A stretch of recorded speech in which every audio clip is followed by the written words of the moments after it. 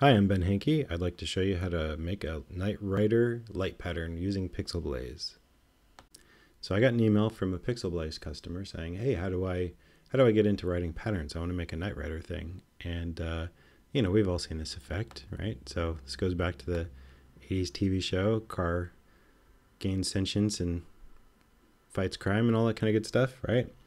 So just looking at it, we can see that there's basically a leader light, right? And then everything after that is sort of getting dimmer. And so this leader light is bouncing back and forth and leaving a trail of lights behind it. So one thing we can kind of get from this is we're going to need to know where this is, where the leader light is in the whole bounce sequence.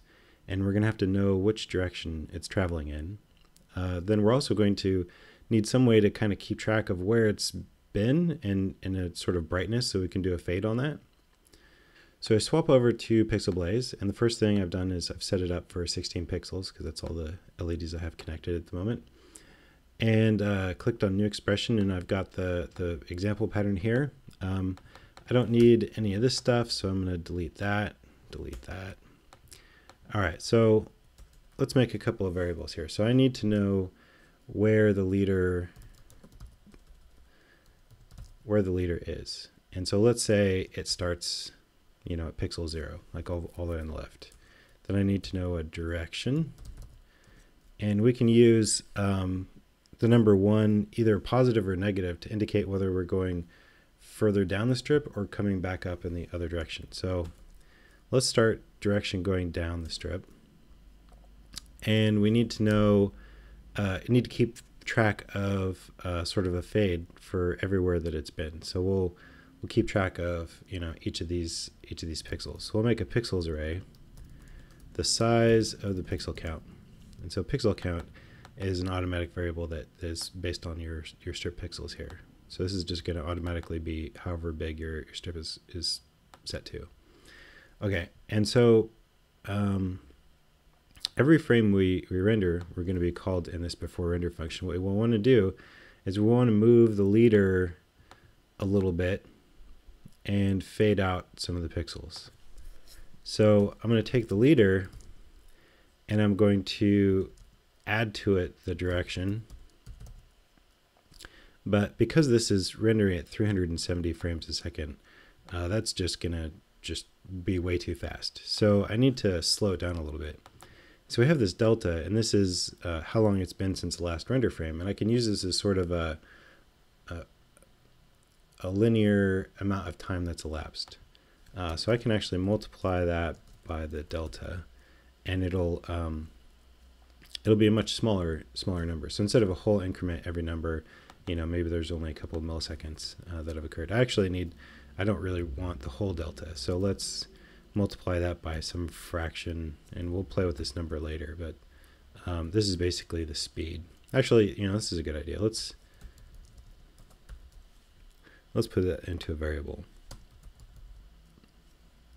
Okay, so now we have the leader going in the direction based on how fast it should go and how much time has elapsed, basically creating an animation. So this leader is just going to zip along.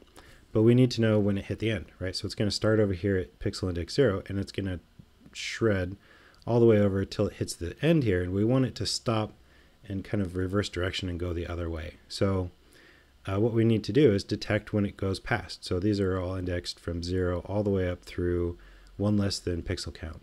So as soon as it's greater than or equal to pixel count, it's kind of off the end of the strip here. So let's check for that. So if the leader is greater than pixel count, then we need to reverse direction. So we're going to take direction and negate it, basically. Turn it into the negative version of itself. Okay. And if you prefer, we could put curly braces on the stuff. Right. Okay. So now it'll bounce back and forth. And just to kind of see what's going on here, as you can see, I've been typing this whole time. I've had an invalid expression down here, so it's been kind of not compiling on the fly, but let's go ahead and update this. Let's fix it so we can actually see what's going on here. So the hue, of course, is red, and the saturation is fully saturated, and the brightness, let's go ahead and do 1 brightness. And we get solid red, and that's great, but we only want it to be bright. Let's just see the leader pixel, so we'll just paint only the leader pixel, which means we're only going to display this at 100% if our leader pixel is in this pixel position, right? So this is the index of the pixel that we're rendering at this time. So let's do this. So we'll set the value, right? Put the value here to 0, right? Because we normally don't want something. Then we'll see if the index equals our leader. And of course, this is not really going to show up very much because we're incrementing leader in little tiny bits, and it's not going to be exactly equal. It's going to be some fractional thing. Like instead of pixel 1, it's going to be 1.002 or something like that. So we need to snap this to an integer value. So we'll use the floor function for that. Then we're going to set v to 1. Okay. So we see our leader pixel here, and it's moving, but it's way too slow. We want it to get a little bit faster than that. So let's speed it up. Okay, cool. And, where'd it go? Okay, so we've got the leader check for it going past the end, but we don't have the leader check for going the other direction. So if the leader is less than 0, which is the first index here, then we also need to bounce the direction, right? So now it should bounce back and forth. Okay, awesome. And that looks pretty good. All right, but we need that kind of swooshy fade thing going on. So instead of just painting the index here, what we're going to need to do is we're going to need to set a value in our pixel array where the leader is. So we will set, it should be pixels index of the floor of leader, right, equals 1. Array out of bounds. Okay, so leader, that's right. So for a small amount of time, the leader is actually greater than pixel count. We don't want that. So maybe we can fix it with this. Nope, that triggered the array index out of bounds also. All right, so maybe we need to snap leader. So once it's kind of out of bounds, we need to have it come back in bounds. Okay, now we're no longer accessing, it looks like on the negative side as well. Okay. Okay.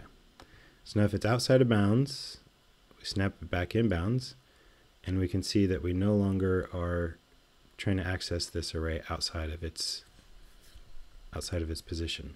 Now what we're going to do here is we're going to draw these pixels instead of drawing our leader pixel. All right, so we're basically painting this leader pixel into our array each time. And now we need to draw that here. And so instead of doing this stuff here, we're going to set v to pixels index of index. Okay, that's great. But it just painted that solid red and then stopped. If I change it, it'll reset. And you can see it's just growing and then stopping. And it's probably painting back on itself, but we can't tell because we haven't implemented any fade yet. So let's implement a fade. So to do that, I'm going to iterate over all these pixels using a variable here. We'll start it at 0. And I want it to go until it's less than pixel count, because that's how big our array is. And then increment each loop. And then I'm going to take pixels, right, index of I, and I need to modify it so that it's less than it was before. So let's say minus equals 0.1. Okay, that seems to be too fast because it's not really giving us much fade. But maybe a smaller number. Yeah, that's kind of cool. Or even a smaller fade. And actually, we're going to need to use delta here as well because we want it to fade in a consistent way. So let's take delta times 0.01. Okay, starting to get there. So it's not quite long enough. So let's reduce the, decrease the fade. And that's not enough. Yeah. That's starting to get there, but we're really not able to really see that leader too well. So what we're going to do down here is we're actually going to square V. So we get a little bit more contrast there. What is it doing?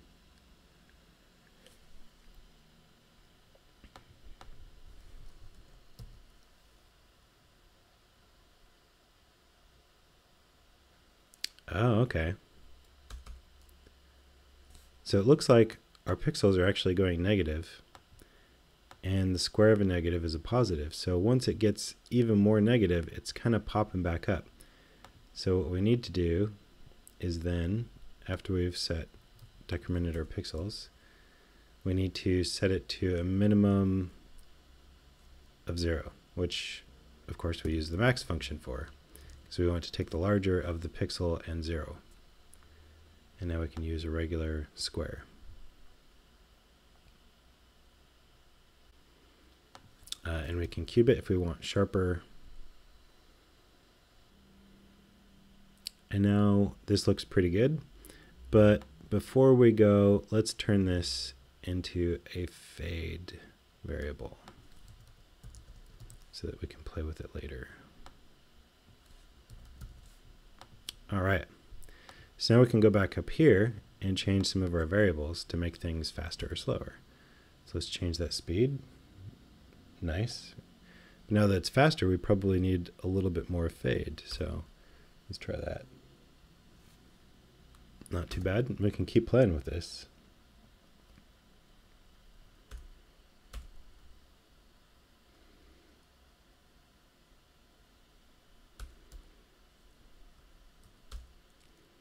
And adjust as necessary.